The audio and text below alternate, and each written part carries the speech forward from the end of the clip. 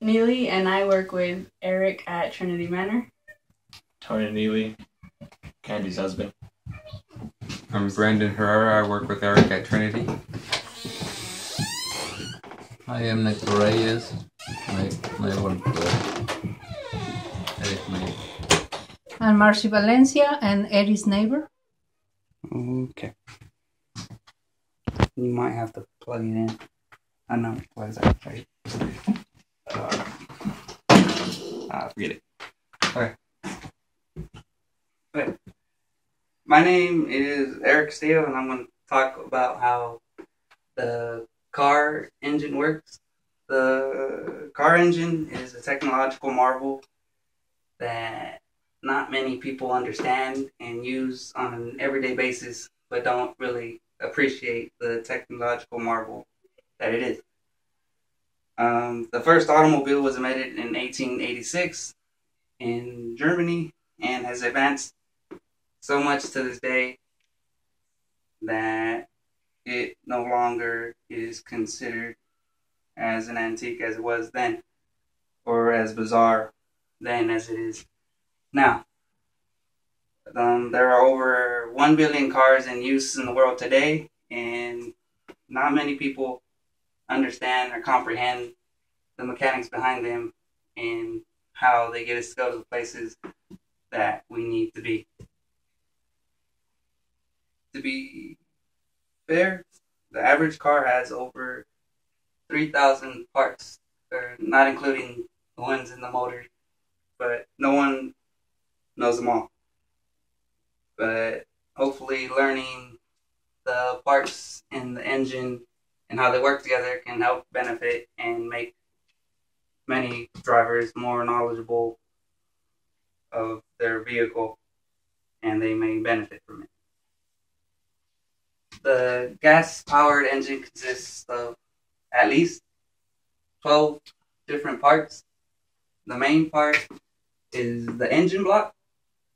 This is what contains and encases everything else. It's usually made out of aluminum alloy, and it's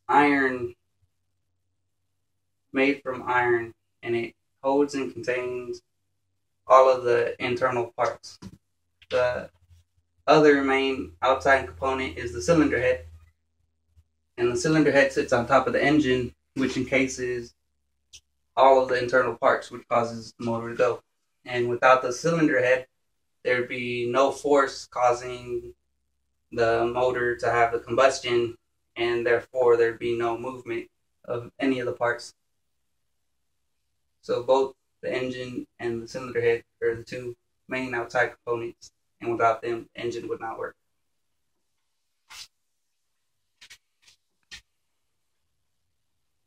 The next main thing is the cylinders. These sit inside the engine block, and they're pretty much just holes. They're hollow, and they just are there to allow the connecting rods and pistons to move up and down. The connecting rods are what holds the piston, allowing the air to move up and down through the cylinder block.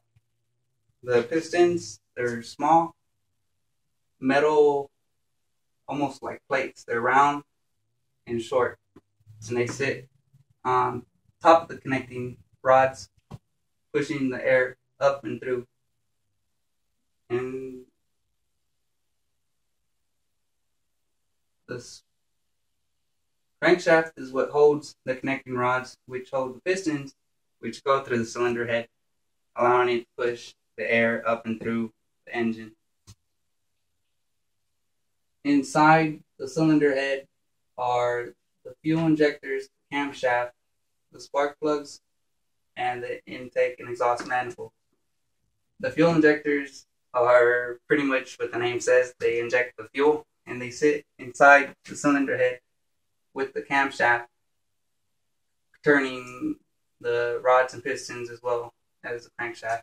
The spark plugs sit inside, and they are pretty much what the name insists too. They send a spark, which ignites the fuel and air mixture, making the explosions that causes the pistons to move down and up.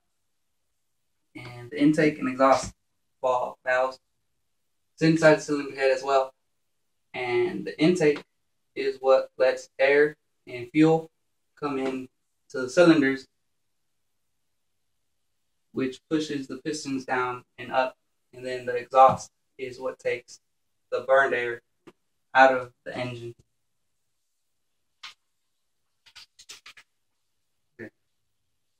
And last but not least is the timing belt. The timing belt is what connects the crankshaft and the camshaft.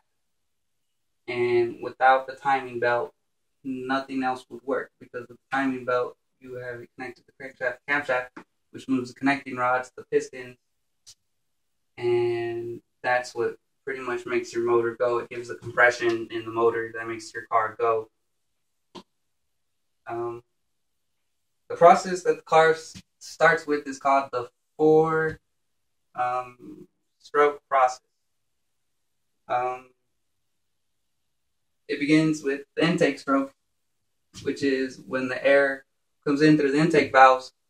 It goes down the engine block, down the cylinders, and it pushes the pistons down. And that's called the intake stroke. And the compression stroke is when the pistons go down and go back up, pushing the air out through the cylinders and up to the cylinder head. And then after the compression stroke is the power stroke. And the power stroke starts when the spark plugs ignite, causing the spark to make the pistons go down again. And once the pistons go down again, the air and fuel mixture, which is spark because the spark plugs, goes up. The pistons go up, and it comes out through the exhaust valves, going through the cylinder heads and out in the exhaust.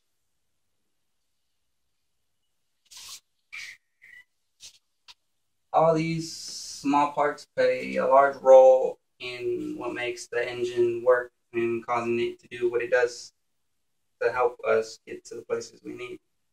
Together, they all play vital roles in helping each other and causing the engine to do what it needs to do. And that is how a car engine works.